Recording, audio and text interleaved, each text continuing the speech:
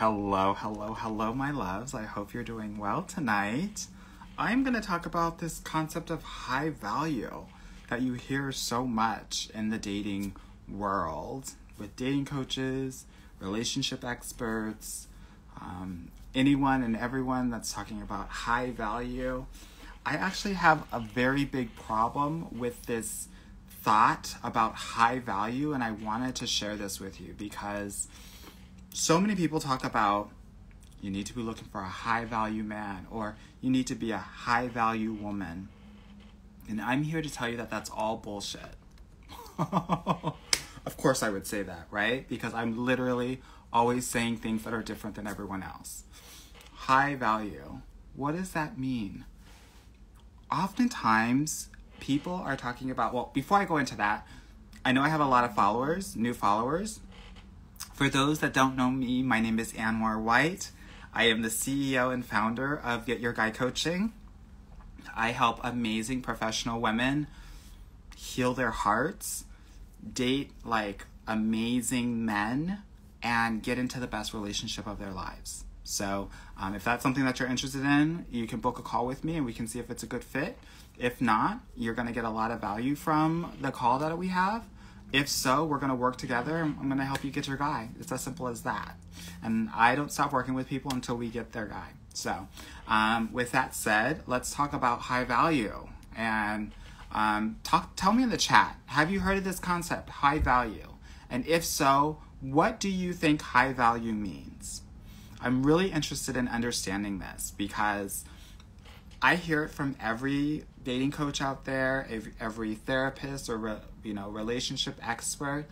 You got to look for a high value man, or you need to become a high value woman. And I just think that these concepts and this nomenclature, this labeling, the naming is so problematic. And I'm going to tell you why. But first, I'm going to talk a little bit about the definition of high value. Oftentimes, it's interesting. When people say high value for men, they're often talking about that he's financially stable, that he has a good job, right? That he's educated, maybe has a good physique, right? That he's in shape, right? Let me know if that's different from how you perceive high value to be, yeah?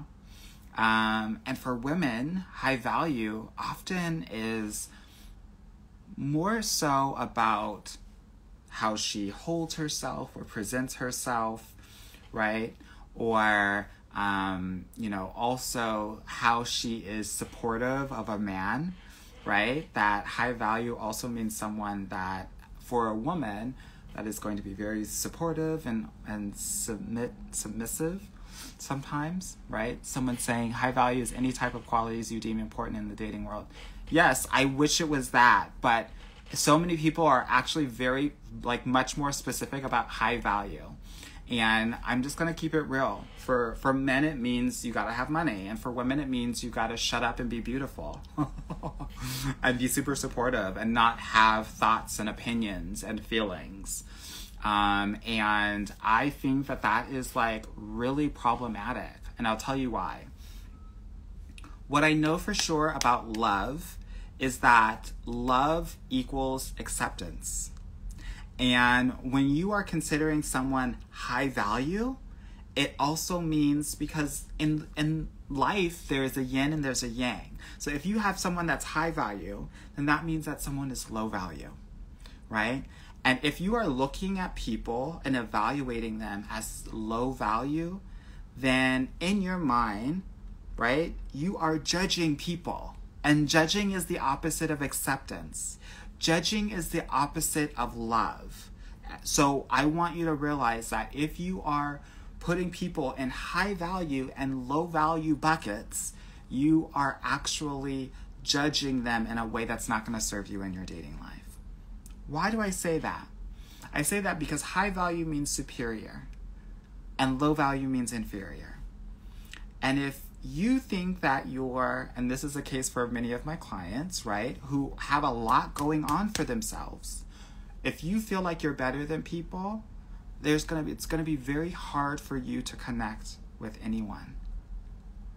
Let me repeat that. If you think that you're better than people, better than the men out there, it's going to be very hard for you to actually connect with people. Not even just romantically, in general. So if you think about your life and you're realizing that you don't have friends, it might be because you got a stank attitude and you think you're better than everybody else. No shade, all tea. The opposite is true as well. Meaning, if you think that people are high value and or superior, you're going to put them on a pedestal and you are going to allow them to do and get away with things that you would never let anyone else get away with. And when you put them on a pedestal, you are automatically going to be looking up to them. And they are going to be better than you. Which means that you are going to think lower of yourself. This is why I hate the concept of high value versus low value. It doesn't serve you. It doesn't serve your dating and love life when you think about it in this way. Right? Again, love equals acceptance. When you are in a relationship, it's about accepting that partner as is, right? And it's not going to be perfect.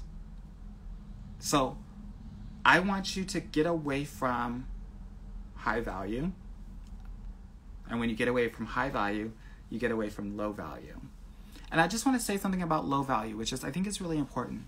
When you're saying that someone is low value, you are dehumanizing them. Everyone has value. Every single person has value. That may not be someone that you want to partner with, but that person has value. And when you are blind to that, then you will have a very difficult time truly and deeply connecting with anybody and everybody. So when I talk about doing the work and making sure that you can get to a place where you are secure within yourself to be able to find that everybody's at this line, including you, everyone is even, everyone is equal, that's when you are actually going to be in a place to find the love of your life.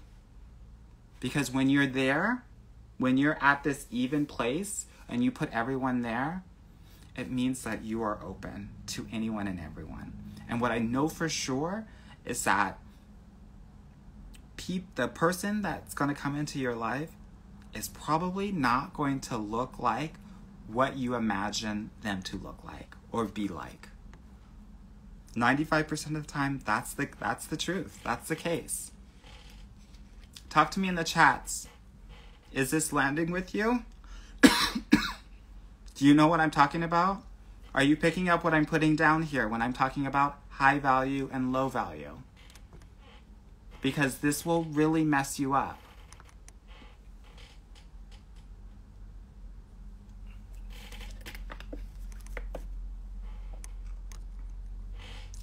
Someone's saying it's making perfect sense. Good. This is really important. Someone's saying yes, very much so. This is really important because when you're able to get to a place where you're accepting people, it means that you're actually approaching your love life with an open heart and with a level of trust and confidence where you'll be able to actually connect with new and different people. Because here's the thing. If you feel like someone is high value, you're going to want to impress them. If you feel like someone is low value, you're going to want to impress them to show them that you're better than them, right? And when you're trying to impress, you're not going to be your full authentic self.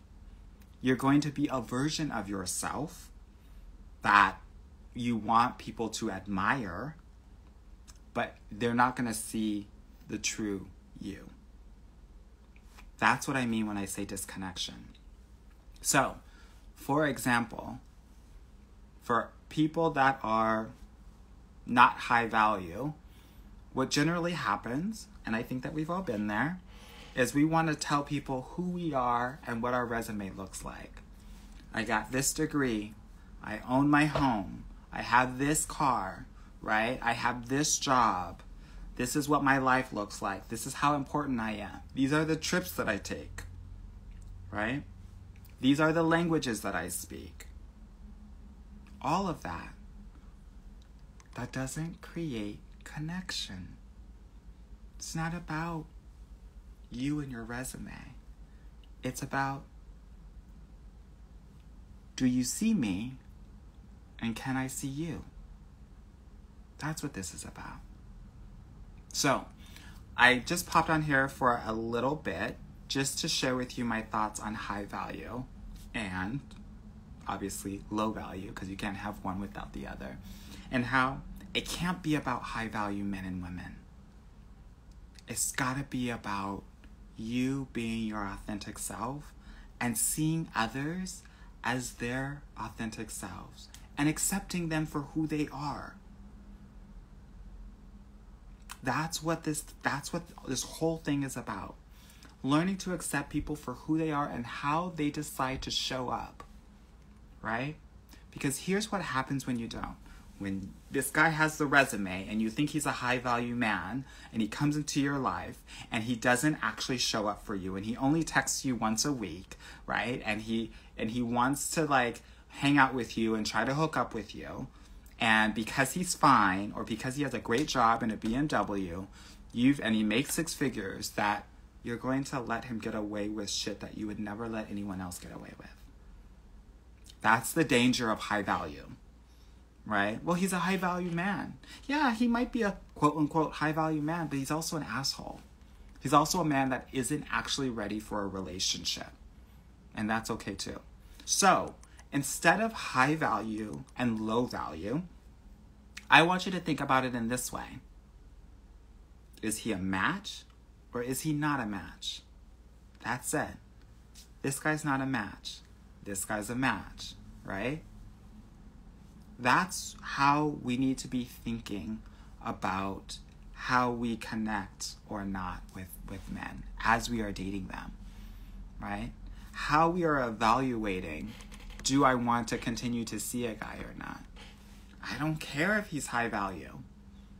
I care how he treats you. And I want you to also make that your first priority.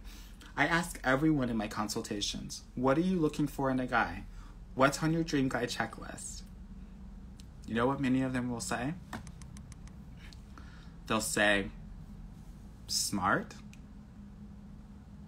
like educated or intellectual, financially stable. Sometimes they'll say black or a Christian man. My first question is, or my statement is, I think it's really telling that you haven't actually told me how you want him to treat you. Because that's the only thing that matters. Look, I went to business school at one of the best business schools in the world, and I hung out with a lot of 6 feet, fine, educated, rich dudes. And most of them were assholes. Most of them thought that their shit did not stink. And it did. Yeah? So, I want us to also be really clear that it's about how he treats you and less so about his resume. Right? Every human has value. No human is high value and no human is low value. Yeah? I want us to be really clear about that, because if you get caught in that sort of decision-making process, it's not going to serve you. Trust me when I tell you this. It will not serve you. I hope this is helpful as you hear about high value versus low value versus mid value. Girl, we're all mid value. Let's just say that. We're all equal. We're all humans trying to make the best out of our lives, right? And we are all at a different point in our journeys, our love journeys, right? And that's okay. And that's okay. Good. I hope this is helpful. Now, if you have any questions, please put them in the chat and I will definitely answer them as we talk about low value or high value, or if you have any general questions about love, dating, relationships, or men. I'm going to be on here for, let's say, another 5 minutes or so, 5 or 10 minutes, because I'm tired and I've been sick for the past week, and so I want to get some rest. Questions for me, my love. Talk to me. What questions do you have? Are you dating? Are you not dating? Have you been looking for a high-value man, and has that been helping you or not helping you? Have you been doing new things in your dating life, and that's been going well for you? Because I will tell you, I had my office hours today with all of my clients, and they are rocking it out. I have a client about to go on her 5th date with her guy. So that means we're getting close to exclusivity. I have another client who is totally rocking it out and about to go on her 3rd date. And I have all of my clients do something special on their 3rd date through my Get Your Guy dating process, where I tell them exactly what to do on each of their date from 1 to 8 before we get into exclusivity. So many of them are rocking it out, and I'm so proud of them. So we definitely, okay, so I have a question here. How do you vet men when dating online? Great question. So everyone in the chat, let me know how you vet men dating online, and then I will share with you how I teach my clients how to do that, right? Because I think that it's I think some people think of this as okay, did he do this? Did he do that? Did he do this? Did he do that? And the way that I think about it is most people are looking for a match first and foremost. And the way that I teach my clients how to date is I have to see how this man shows up for you first. Because guess what?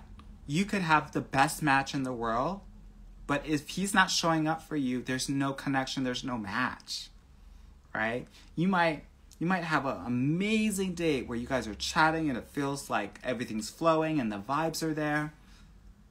But if he can't do what you want him to do, if he's not reaching out to you every day, if he's not making dates, who cares if you're vibing? Who cares if things are flowing, right? So to answer your question, how do I help my clients vet men or filter men? I have a proprietary system that I call the 3-2-1 funnel that I help all of my clients online date with, that brings these men from first conversation to first physical date, right? And we ask them to do a variety of different things, right? Where they are leading the process up until the first date. And it is up to these men to do everything that my clients tell them to do. And if they don't, they're out. Why? Because I want to make sure that these men are focused on your making you the priority. Making sure that your happiness, your comfort level, your safety and security is always number one. Most men don't have the ability to do that. So just by doing this, going through my funnel, we eliminate at least 80% of the guys, right? And that's a good thing. The most exhausting thing about dating is continuing to go out with duds. Yeah, so the guys that my clients go out with are higher quality. And when I say higher quality, I mean quality in terms of men wanting to actually be in a relationship, right? Quality in terms of potential quality relationships, yeah?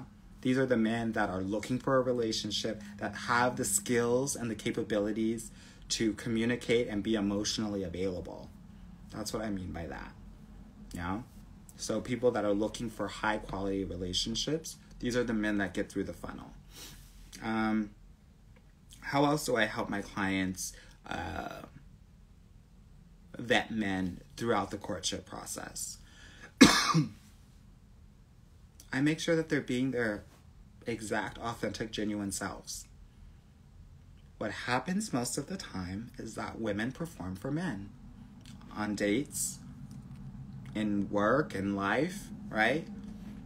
Now, you've got to let me know. You've seen one of your homegirls when a guy comes around. She gets all girly and she moves differently and her voice changes. Performance for men. But I have a lot of exercises to help my clients actually just show up as their complete selves on these dates so that they can be liked and loved as their complete selves from the jump. Not 3 months down the line when you have naturally just become yourselves from trying to be this prim and proper thing that you think that he's gonna like. No, it's about starting off as your full authentic self without the nerves, just with amazing confidence, where you're just going to be yourself and you're going to see how he responds to that. That's a really great way to vet a man. Oftentimes, many women don't do that. They try to shape-shift into what they think he will like, so you never get a sense of how he truly thinks about you and who you are. So that's another way that you can vet men. The other thing that I want to share with you is you will get a very good sense of how men are by, one, your boundaries. So you want to set them based on what you like and what you don't like. And filtering them, vetting them, the best way that you can do this is see how they respond to your boundaries. Are they like, no problem, whatever's going to make you feel most comfortable? Or are they like, oh, you shouldn't feel that way. Why do you want me to do that? Right?